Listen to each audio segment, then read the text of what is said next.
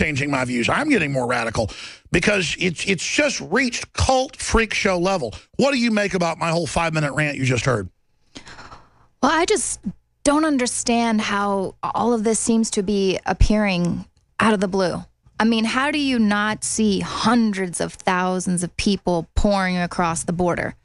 You know, hundreds of people raping and rioting boats, and like, dragging people out of vehicles. Yeah. Like, the globalists have set this whole thing up. They instigated the chaos. They know it's coming. And then all of a sudden, we see the images when it gets extreme. Whereas in America, we were never allowed to see the illegal immigrants pouring across our border. Wow. Even though it was hundreds of thousands, because it didn't fit their agenda here. You are totally on. In fact, this morning I meant to make that point first and foremost. And then I get so upset by the time I go on air reading all the news that I just can't even do it. That you could see how they started telling the immigrants years ago, come, giving them freebies. They destabilized the countries. They let them in. They let it build till 800,000 are now come in total in the last few months. They're pouring through everywhere. That's the number we have. It's probably worse. And then suddenly their answer is, we got to take them all in. Exactly. You can see the premeditation of this. Right, and then if you don't want to take them in, or if you're a bad person, you're racist or you're evil, and getting everyone to sort of fight amongst themselves and fight against some of these people who truly are fleeing madness, you know, to be angry at them rather than angry at the people who have instigated this chaos and the policies and the war and the, you know, borders wide open policies that are bringing them all in. So that's what we should be focusing on and fighting against. But instead, it's like, you're a bad person because you don't want, you know, boys to use the girls' bathroom, or, you know, stuff that doesn't matter. Well, it's all just psychiatrists on record came out with this to mess us up. They said in the 60s this was the whole plan, just to create total obsessions with our wee-wees, you know, instead of like the big giant issues of cancer viruses and the vaccines. You and Rob Dew are going to be hosting the rest of the show. I'm going to punch out of here, but these people mean business. Mm-hmm. They're moving on all fronts, and I wanted to ask Rob Dew, what do you make of Donald Trump now suddenly flip-flopping and going, yeah, we need to bring these illegals, these migrants into the United States, and Merkel's doing a great job. I mean, you think conservatives are so on his hook now that they're going to now want jihadis in their bedrooms? I think this goes back to the fact that he signed that pledge, his loyalty pledge to the Republican Party, and now they're saying, look, you got to start playing ball with us, or we're going to undercut you. We're going to get you out of this race. Like what they did with Ron Paul, you won't even get mentioned. And then you'll go into obscurity because, you know, right now, every time they say something positive or negative, his ratings go up. So it doesn't matter. As long as they're mentioning Trump, it's just like the golden goose. It keeps laying golden eggs for him. So I think he's starting to play ball because he got the message at some point on some level. And he probably will never admit it. It might come out later, like what happened with Ross Perot when he got out of the race and then he got back in, but it was too late to really affect. Yeah, I mean, who wants a President Trump if he's President Obama? Exactly. Or President Globalist, whoever. You know, they're all the same guy. They just change out the face. There's a great graphic you had. I believe it was an Obama deception, as the guy pops up and then it changes to the next one, changes to the next one.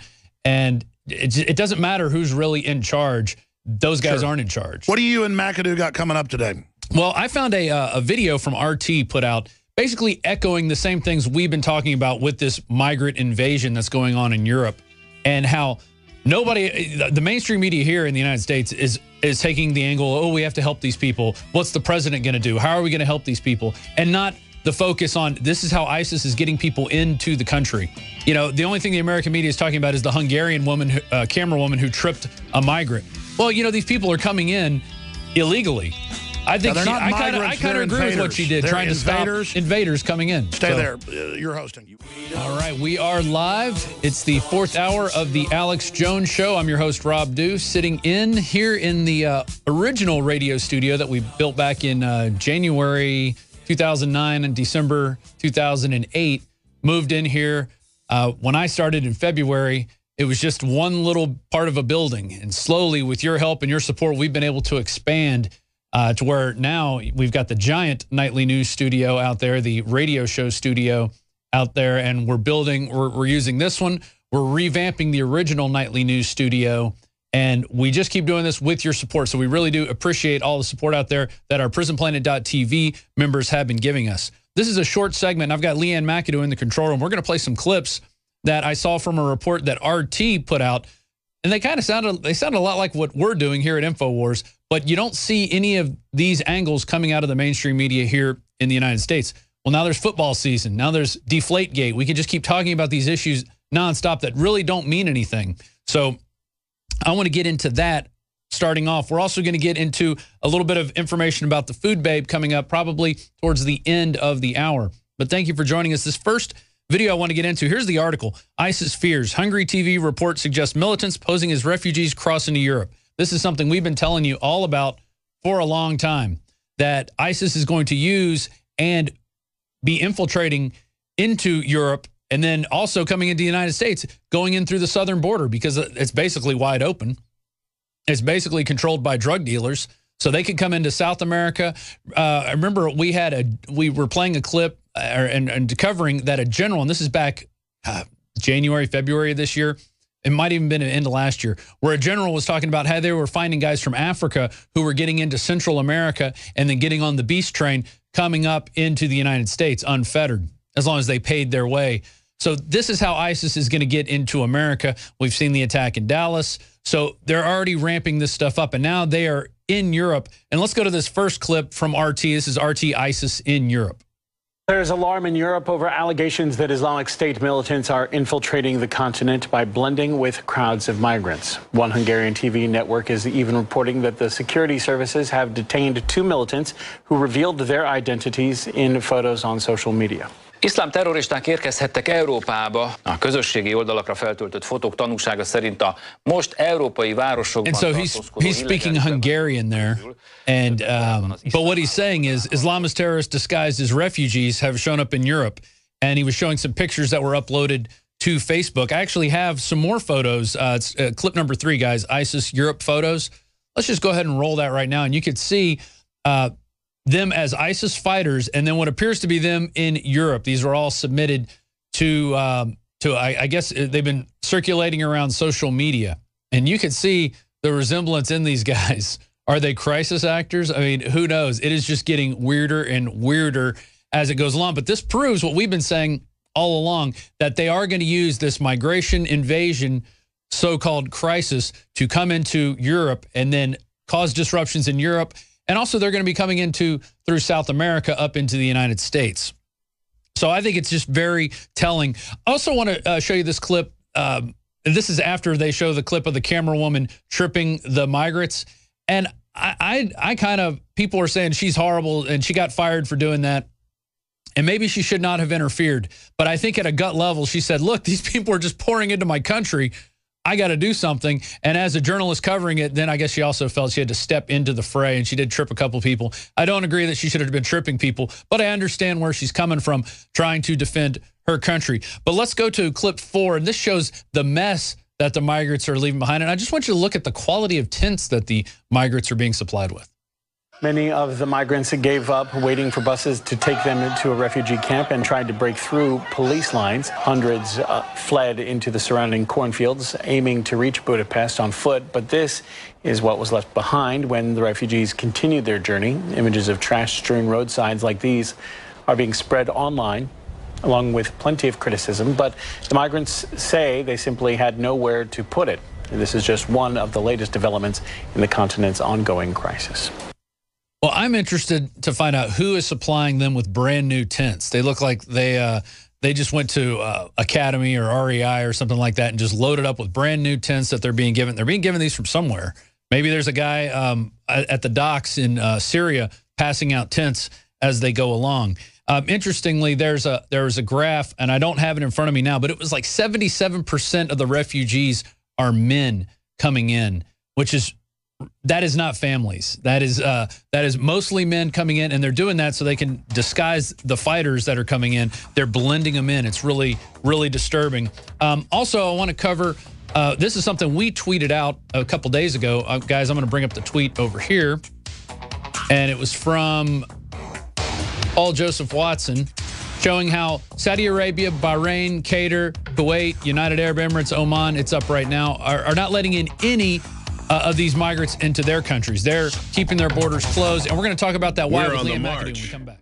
So on September 7th, Real Alex Jones, or at Real Alex Jones at Twitter, tweeted out the number of refugees that were being admitted into these very rich, very well-off Middle Eastern countries, ones that made their money essentially selling oil to the rest of the world. And now, and there's a reason behind that, and I'm going to get into more of that and why that reason is. We're going to get Liam McAdoo's take on these clips as well that I've been showing. But first, I just want to remind everybody out there that we are listener-supported, and by becoming a PrisonPlanet.tv member, it supports everything you see here.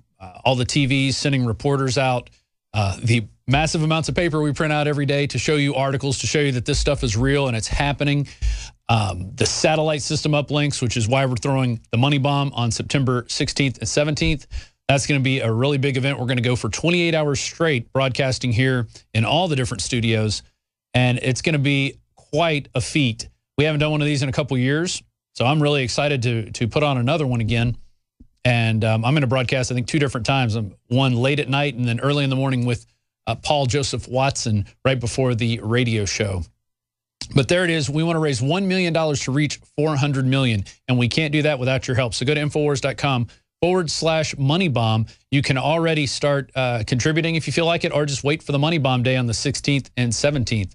And by doing this, it's going to allow us to pay for the cost associated with sending a signal into a space to a satellite that can then go all over North America. That's Canada, the United States, Mexico, and we can really wake up a lot of people. It'll actually be more than 400 million people if we're able to get on all the local stations out there. So I encourage you to participate in the Money Bomb on the September 16th and 17th. You can go to Infowars.com/moneybomb. If you're listening to this on the radio right now and your radio station is carrying the 4th hour, call them up and thank them. If you are watching this at Infowars.com/show, where we put out the free stream that then recycles for 24 hours till the next show, call your local station and ask them to take the 4th hour, because we're now going to be doing the 4th hour every day. You will now get a bonus 4th hour of overdrive of the Alex Jones Show. He did it for a while and then he stopped. Every once in a while he'd do overdrive. Well, now Alex put the word out that we are going to be doing this every day. So it'll be myself, Liam McAdoo, Jakari Jackson, David Knight, Joe Biggs, Anthony Gucciardi sitting in here hosting. It's been a real pleasure for me to be hosting this the last few days. It's really exciting, and especially after a few days, you really get used to it. But now I want to go back to those videos. Leanne McAdoo, are you there? And what do you think of what has been going on now that, it looks like RT is, almost parroting InfoWars with the information we're putting out, but we don't see this anywhere in the mainstream media here in the United States. Right. Well, that's the exact same thing we were experiencing with the illegal immigration issues at our own border, that they didn't want anyone to know that criminals were coming through and drugs are coming through. And, they just want you to see the images of the young children and the families, because that's how they can convince you to go along with the globalist solution. They create the chaos, and then, the solution is this globalist, borderless world that they control. Right. Where you can't say anything bad about Muslims, but they could cut your head off if they don't like you, or they could cut your hands off, or they could make women cover up. Or if you're in Germany, you're not allowed to wear a skirt now because you might offend somebody, but they can do whatever they want because, they're Muslims. And I'm not trying to single out Muslims. That's how the political correctness culture breeds itself. It could be any group that they perceive as being hassled by the system. Now, I want to go to this clip here talking about, we tweeted out that no migrants were accepted by these countries. We were actually lying. It's actually changed now. Apparently, they're opening their borders up. And let's see how many they're accepting now. This is No Mideast Help. Flow of migrants from the Middle East. Gulf states are coming under fire for keeping their borders closed. Human Rights Watch has criticized wealthy Arab nations for refusing to take in asylum seekers. The countries do provide significant financial and humanitarian help to people affected by Middle East conflicts, but are keeping their doors firmly shut since the war in Syria started in 2011. Kuwait has accepted just 7 refugees, the United Arab Emirates 16, and Saudi Arabia only 4. All right, so we stand corrected. We have to correct ourselves. We had zeros for everybody, the big donut, but it's actually 27 migrants have been brought into those countries. 27 compared to the hundreds of thousands that are heading to Europe through Turkey, going in through Eastern Europe, going into Greece and the island of Lesbos, where you have